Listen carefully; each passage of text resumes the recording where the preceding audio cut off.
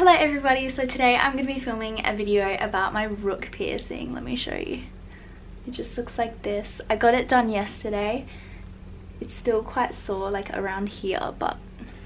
So I just wanted to film a quick video about this just because I feel like I just want to look back on it. I don't know. So I got my rook pierced yesterday. I've wanted it for so long, probably about 3 years. I always go through phases where I suddenly want it really bad, and I'm kind of going through that phase right now, and I was like, you know what, I've got the money, why not just do it? I never really do impulsive decisions, so this is like really crazy for me. But yeah, so I decided to get it. This is my 4th piercing. Also, I just want to say a quick disclaimer for this video. I'm not experienced with piercings. I don't have a lot of piercings. I have literally 4 piercings. So I feel like there's going to be some people that watch this video that know a lot about piercings. I love piercings, but I just don't have a lot of piercings.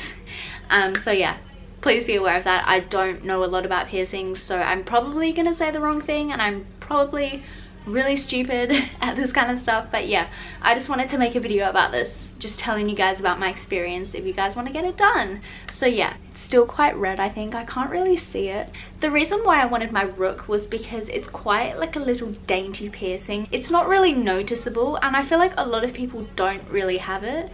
Because I work in a job where I can't actually have piercings, so I'm not actually allowed this, but it's quite discreet, so you can't actually see it. Like if I went like this, you can't see it. You can only really see it if I tilt my head and I'm like, hey, look at my ear. But yeah, I've wanted it for so long. The first time I realized that I wanted it was when a friend on my Twitter was like, I want a rook piercing, and then she posted a picture of it, and I was like, I want this too. And like ever since then, I've just been obsessed with them, and I love them so much. If anyone's interested, I went to a place called Off Your Tree, which every now and again has deals on where they have $5 piercings. It's kind of deceiving because it's $5 piercings, but you have to pay for the jewelry and like the spray and stuff. So my piercing cost me $35, which is actually really cheap still. So it was really good, and I was like, you know what, I've got the money, I'm old enough, why not just do it? Impulse moment. Like, if not when, now. If not, I said that so wrong. If not now, then when? So I was like, you know what, let's do this. I want to change it to I'll insert a picture of what I eventually want it to look like. I just want like a little diamond, so like a little diamond on each end, because I just think that looks really cute and simple. I don't actually wear earrings, so this is literally like the only piercing I have in my ear. I also got this saline spray, which I use to clean it. I usually just spray this on it, and then I get a little Q-tip and just clean around it. I usually do this about 3 times a day. I want to talk to you guys about the pain and stuff because I know that's what you're interested in. So I'm pretty good with needles. I don't really fuss about needles. I'm good with pain when I know why I'm in pain and I know that it's not causing me any harm. So I'm kind of okay with it. There is a lizard. There is a lizard crawling on my grass. Yeah?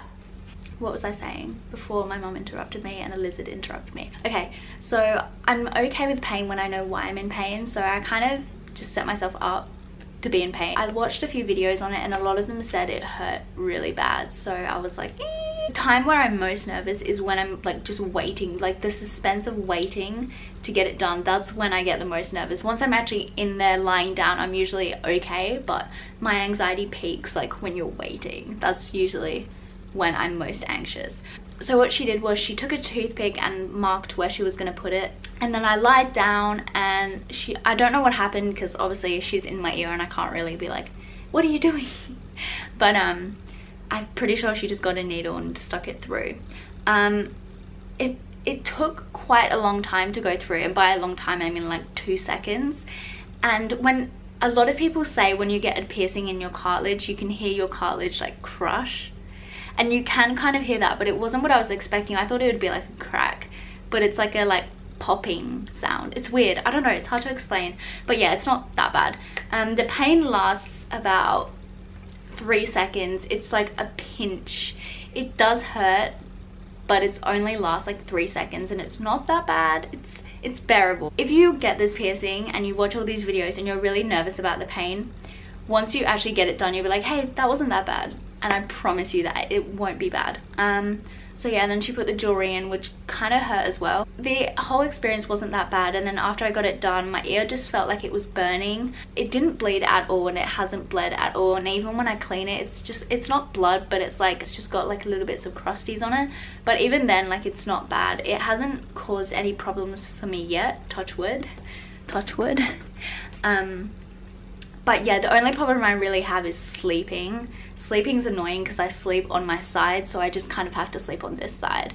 If you move around in your sleep, you'd probably find that you probably roll over and then end up sleeping on this side, and you'll probably wake up in like excruciating pain. But that didn't happen to me last night, so fingers crossed it doesn't happen to me tonight. But yeah, I've heard that if you do sleep on your side, use a travel pillow. You know, the ones that are like, you put on your neck. Apparently those help. I don't know. I'm just saying what people have said, but yeah. So that's everything so far. I love it. It's cute. Oh, it apparently takes 3 to 4 months to heal, but I've heard a lot of people say that it takes like a year to heal. So we'll see. I don't know, but we'll see. Thank you so much for watching, guys. I'm sorry this video was really short, but I kind of just wanted to like document it. This channel is kind of just like my diary, but instead I'm just filming myself. But yeah, thank you so much for watching, guys. I'm sorry if you weren't interested in this, but I just really wanted to document it. And if you specifically clicked on this video because you want your rook pierced, I say do it, do it, do it, do it. And if you do get it done, let me know your experience, because I really want to know, because I love piercings. But thank you so much for watching, guys. I love you all. Goodbye.